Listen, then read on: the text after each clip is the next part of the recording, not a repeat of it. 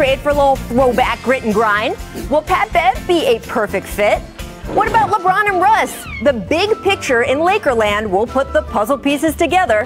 And the king of NBA Twitter is here. That's right, King Josiah. All that and more, so get your Twitter fingers ready because the jump starts now.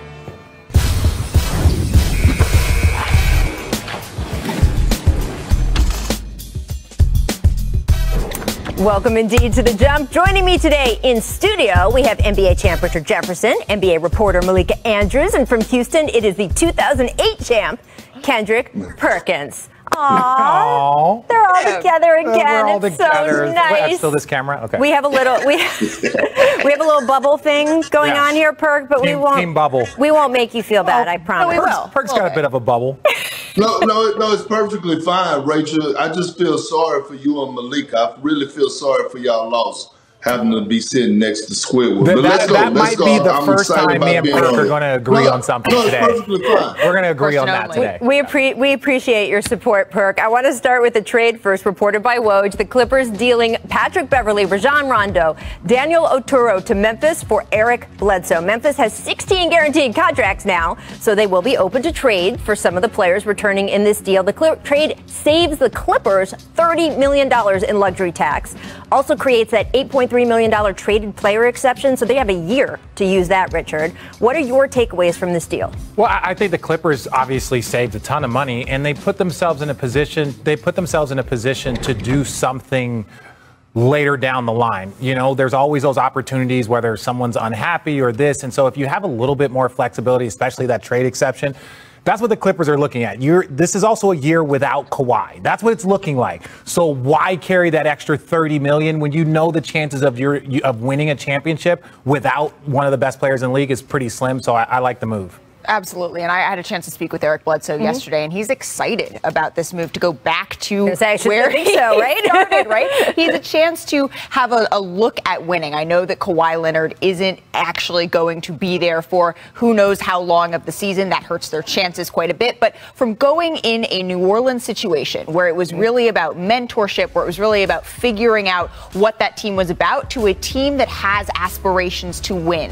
That was a big piece of this puzzle for him, as well as who doesn't like to be back in sunny California, baby. Yeah. And then, like you said, the Grizzlies, there's still some pieces. I expect another shoe to fall, as Adrian Wojnarowski reported with this deal. Yeah.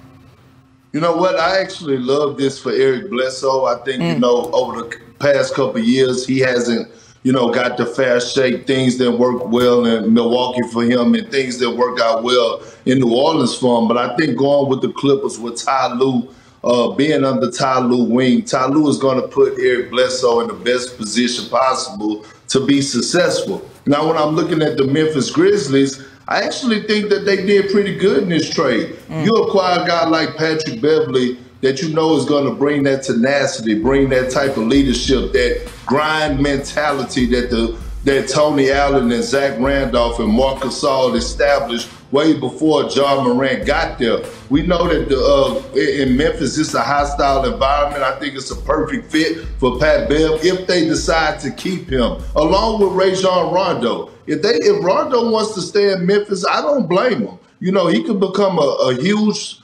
mentor to Ja Morant for his success, for as being one of the best floor generals to ever play the game in my eyes. Now he could mentor Ja Morant on how to do certain things, how to be a leader on and off the court. So I look at both sides, and I think both sides won in this deal. Yeah, it's nice. You kind of feel like a lot of the players won also with Eric Bledsoe.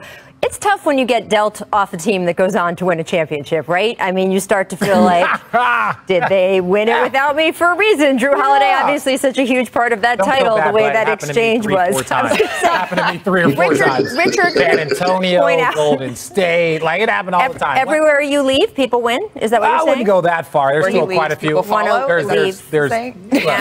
No? Okay. It's fine, Eric. I think it'll be great for him. And who knows with Kawhi, right? I mean, we don't expect him for the bulk of the regular season, and certainly his injury history is to be more careful and be on the more conservative side. But he could be back for the playoffs. And this is a team that has shown this past postseason that they can roll with the punches. They have a veteran presence on them, and we'll just have to see how it happens. I don't think Memphis knows yet which pieces they are going to keep. I think it will depend on the offers they get in the coming weeks. I want to move on to Summer League, though, guys. Arms race for the Battle of Los Angeles. Well, with Kawhi Leonard recovering from surgery, it doesn't feel like that's necessarily the case anymore, especially with Russell Westbrook being added to the Lakers. However, the Clippers made a move. They acquired Eric Bledsoe. They sent Rajon Rondo and Pat Beverly to the Grizzlies to get Bledsoe. Do you think that makes them a better team after this move? I believe if Kawhi Leonard is healthy, it makes them a better team. It's a fringe move in theory if they're not going to get all NBA caliber Kawhi. And hopefully he's able to recover from his injury and able to play a lot of games this year. But this is a classic example of veteran contracts moving around and adjusting to your role as you get older.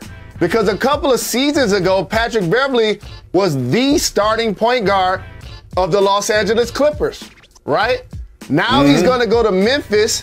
That's Ja Morant's job.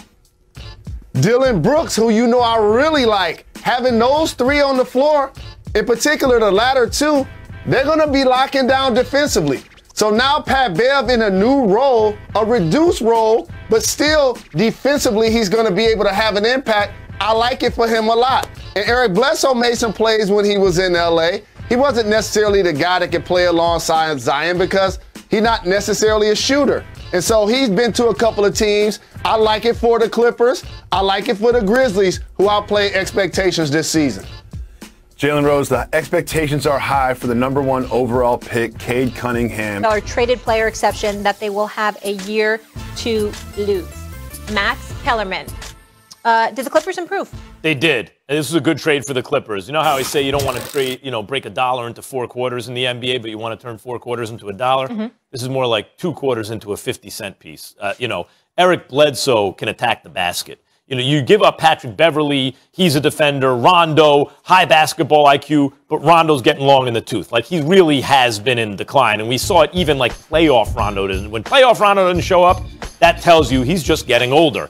And Patrick Beverly was never a dynamic offensive player, but he could play some defense and, give you that fighting spirit. Well, Bledsoe does the same thing. He can do defensively and even maybe be more disruptive defensively sometimes based on his athletic ability. Than a guy, than what they've lost. And meantime, he's a player who can get to the basket and score. And they have shooting on the team, so Bledsoe's not a great shooter, but it's not as much of an issue. In fact, the spacing may even help him attacking the basket. This is the Clippers just got better because they got the best player in the deal. Max, I disagree with you. It's not that I'm saying that Patrick Beverly is better than Eric Bledsoe, because I'm not. And I like Eric Bledsoe. He's not a scrub. He can play really strong as well, and he can put some points up, and I get that point. So technically speaking, you're right about him being a better player. But I got to tell you, I'd rather have Patrick Beverly come postseason. And last time I checked, the Clippers are trying to win a championship. This is what it is.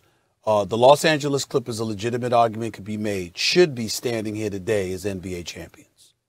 If Kawhi Leonard had gone down near the end of the Utah series, a lot of people believe the Clippers would have beaten the Phoenix Suns.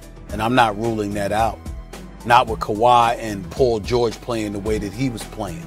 With Kawhi averaging 30 on 57% shooting from the field and 39% from three-point range before he went down. But then when you take into account, the energizer bunny that Patrick Beverly was, his ability to defend, and he actually was hitting some key, not in abundance, but he was hitting some key pivotal shots. End of the Utah series, obviously a couple of games against Phoenix. I just look at it from the standpoint that being the professional Hall of Fame pest that he is, somebody that doesn't just goes out there and plays, but really, really tries to get into your head. I don't see that in Eric Bledsoe. I see a guy that just goes out there and plays hard. He doesn't cheat you. He's got game. He can play. But he's not somebody that's an energizer bunny that provides that kind of spark. And I think that come postseason time, particularly when you look at the Western Conference, I think those kind of intangibles are things that you need to get you over the hump. And I don't see that being Eric Bledsoe, which is why he was gone from Milwaukee and why they had no problems